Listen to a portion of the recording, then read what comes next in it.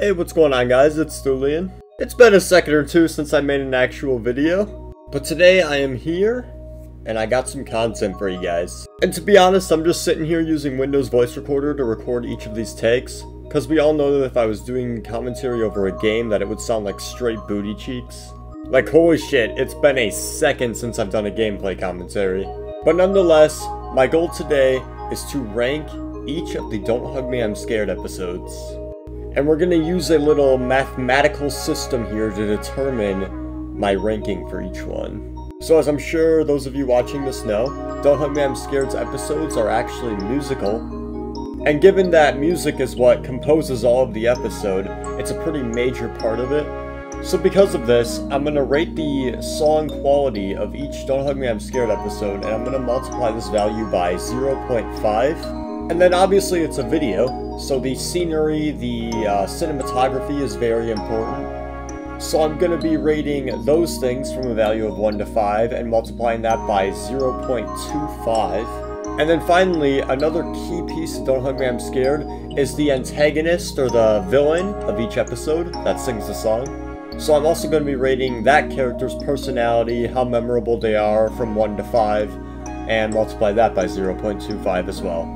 And then we slap those three criteria together and we got a full rating of each Don't Hug Me I'm Scared episode.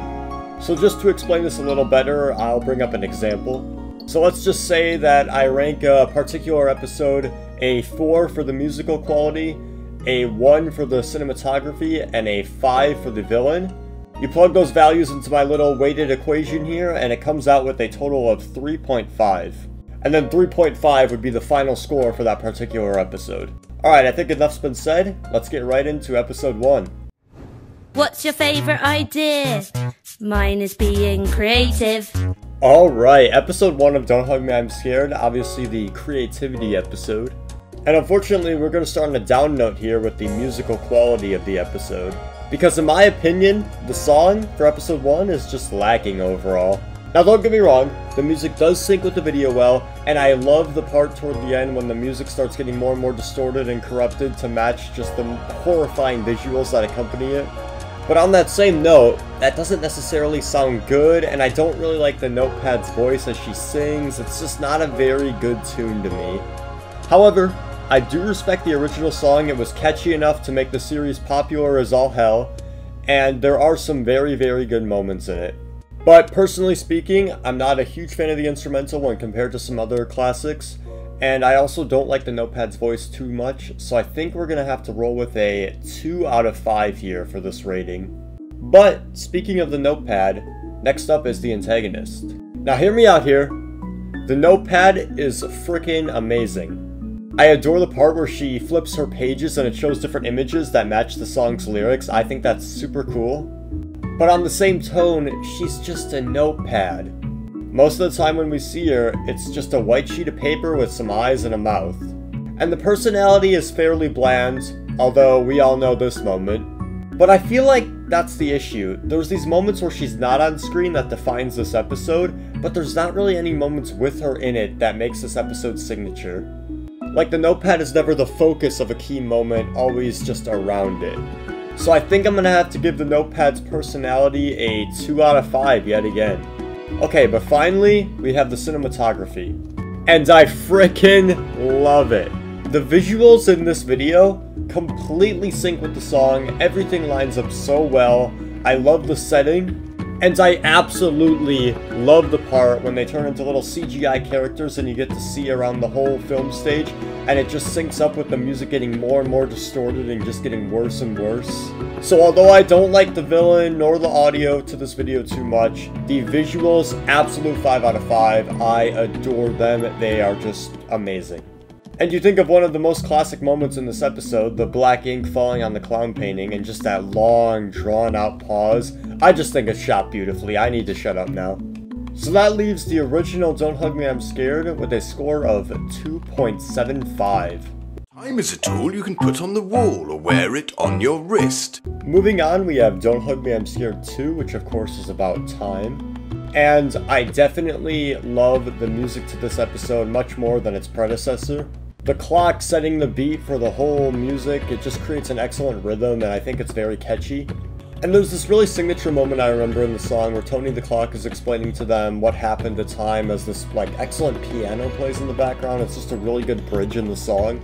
And I do think the beginning is a little bit dull, but it really builds up toward the end. And I love Tony's final speech as he tells them, you know, it's out of my hands, I'm only a clock, and then the clock in the background gets more and more intense as they all start, you know, disintegrating and getting bloody. I just absolutely adore the instrumentals of this one, and I think I'm going to have to give it a 4 out of 5 on my quality scale. And moving on to one of the easiest 5 out of 5s I've ever given, the personality of the villain. Tony the Clock is a Don't Hug Me I'm Scared favorite. He's one of my favorites. He has an absolutely amazing voice to listen to, and his design is just fucking fantastic. The way the clock handles are the mustache. I just absolutely love Tony. I love his personality, and I think so does the rest of the Don't Hug Me I'm Scared community.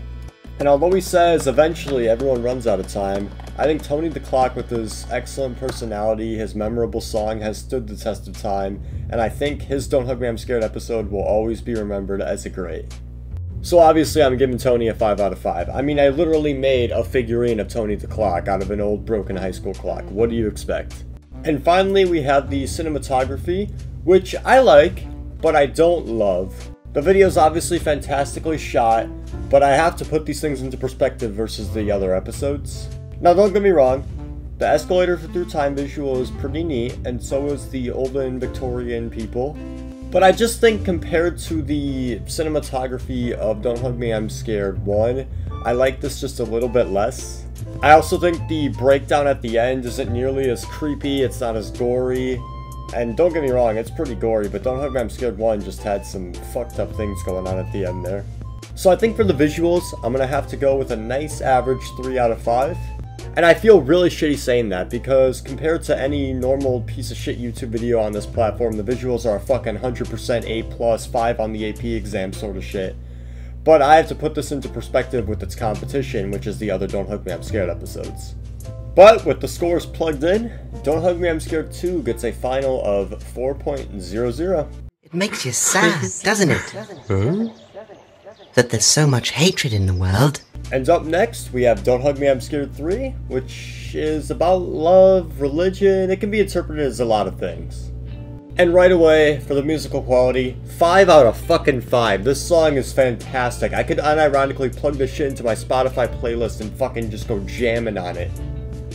Okay, sorry, that was a little passionate, but this song has some of the best musical moments in the whole series, hands down, easy peasy.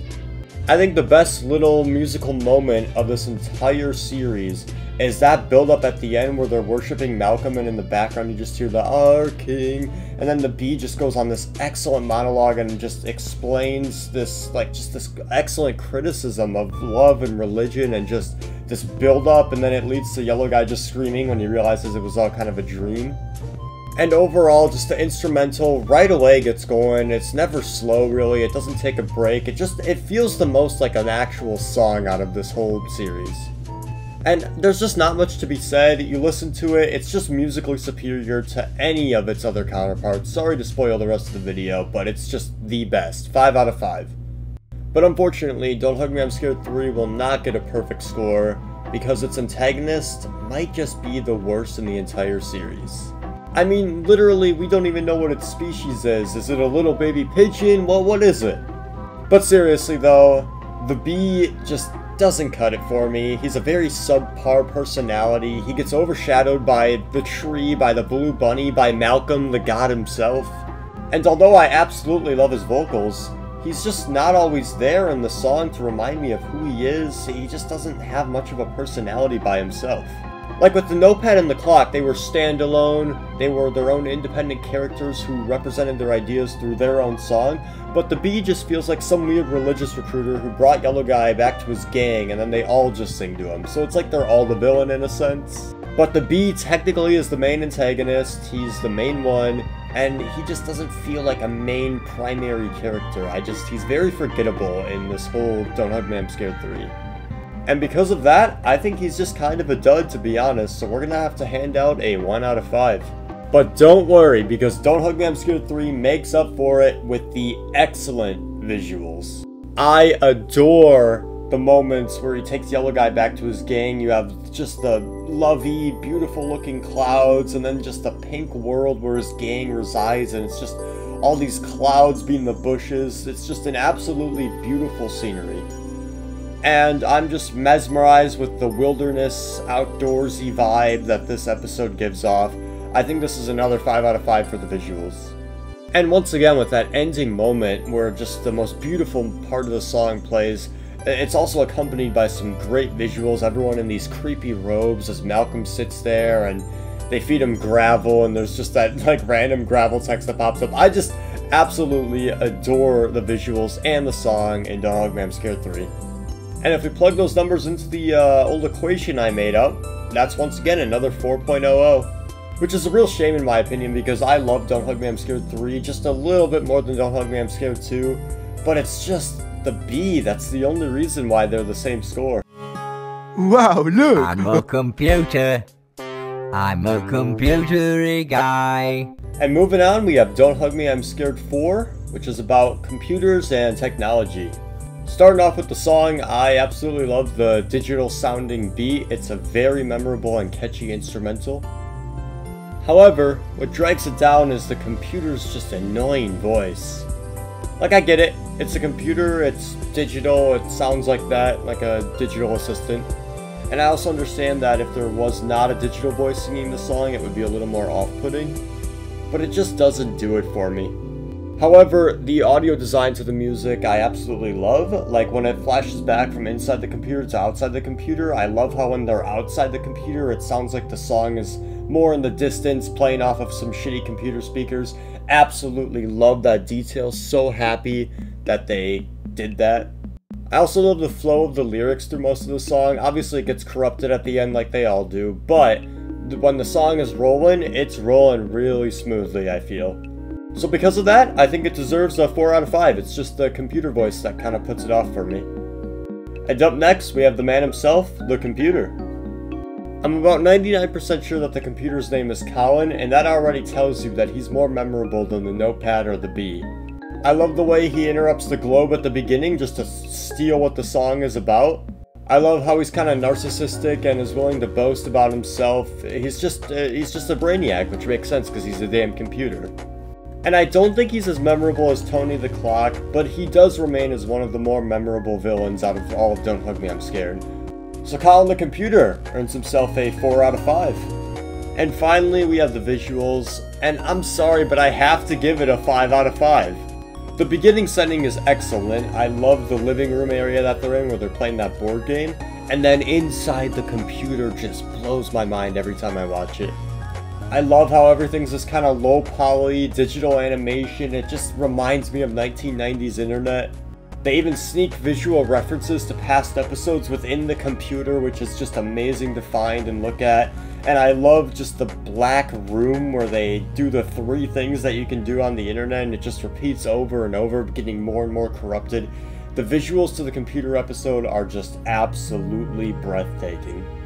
So yet again, for the cinematography and the visuals, we gotta hand out a 5 out of 5. And just like that, Don't Hug Me, I'm Scared 4 slips into the lead with a score of 4.25. Are you hungry? You look to be a bit hungry. No. And next up, we have Don't Hug Me, I'm Scared 5, which is about being healthy. Now to kick things off, the instrumental for this one is pretty zany, pretty crazy. I like it overall. However, I wouldn't say it's as memorable and unique as, say, episode 2 or 4, and I just don't think it's as quality as episode 3. But I'll give it this, it's pretty fun to listen to, and I like the way that the steak sounds as he sings along to it, and even the can sometimes. I think overall that puts the music of this episode into a pretty average place, so I think it deserves a 3 out of 5. Next up, we have the main antagonist, and he's gonna share some of the problems with the bee from Don't Hug Me, I'm Scared 3. Unfortunately, the steak, and I have no idea what his name is, just kind of gets overshadowed by some of the other characters and some of the other scenery in this episode. And unfortunately, this just leaves him to be not very memorable. His voice isn't that great, he's just kind of average. His personality is a little in your face, he's very touchy, but he's just, no one remembers that really. So unfortunately, just like our friend the bee, aka the little baby pigeon, we're gonna have to give the steak a 1 out of 5. And finally, we have the visuals to this episode, and don't worry, it picks up from here. Now right away, I have to give points to the most disturbing moment in the series, which is where the green guy just gets his guts eaten out by the can and then yellow guy eats his own friends. I just love that final scene as the camera fades out, it's all pitch black and yellow guy's just sitting there, all of his friend's flesh all over the counter, he just looks absolutely disgusting. That's a really cool moment, but unfortunately the episode does just kind of take place in the kitchen. And I feel like a lot of the visual moments in this episode tend to be forgotten because it does just take place in the same 1 or 2 rooms. But the creepy in this episode is very creepy, and I love the way it gets that across through the visual means, so we're gonna have to award it a 4 out of 5 on the visual platform. And when we plug my ratings into my little equation, it comes out to be 2.75. No! Dreams are movies that live in your head. No! Every night when you sleep in your bed. And finally, we have the last episode, which is about dreams. Now, I'm gonna say this right away, I don't really like comparing this one to the other 5 episodes because it's sort of a collage of all those 5 episodes. So for this one, I'm gonna kind of speed run through the ratings here.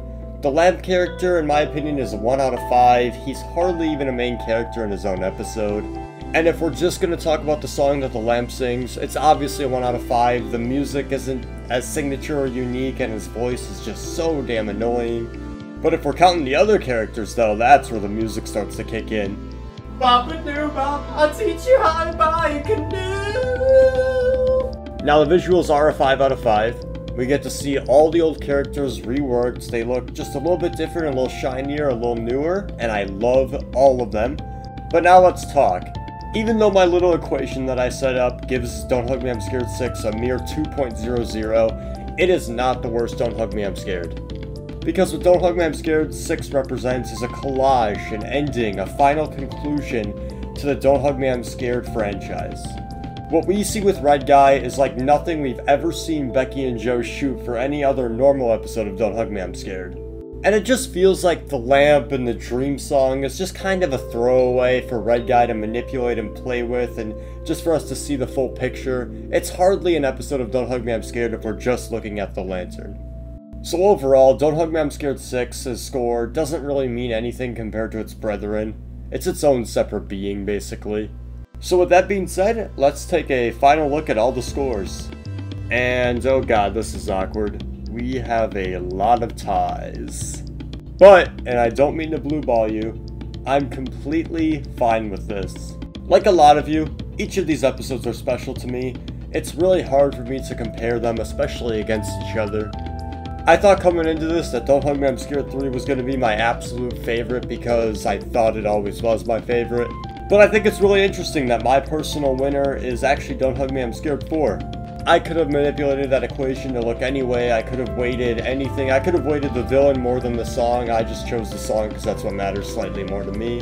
And I think I love that Don't Hug Me I'm Scared 1 and 5 tie, or that 2 and 3 tie. Because if you were to ask me, which Don't Hug Me I'm Scared do you like more, 1 or 5? Which Don't Hug Me I'm Scared do you like more, 2 or 3? I'm not sure I could shoot you a straight answer. Because for example, 3 musically is my favorite, it's my favorite song. But Tony the Clock is probably my favorite character, but I also love the visuals in Don't Hug Me I'm Scared 1, but I love the creepiness in Don't Hug Me I'm Scared 5. It's just, there's so many great things about each of these. But that's the conclusion to my supposed ranking. I might just retitle this video Grading, or something along that line. But holy shit, I've recorded almost 150 raw audio files to use in this video, so I need to stop. But with that being said, I hope you guys don't mind my large absence in terms of the commentary videos. But until next time, have a good one and thank you for watching.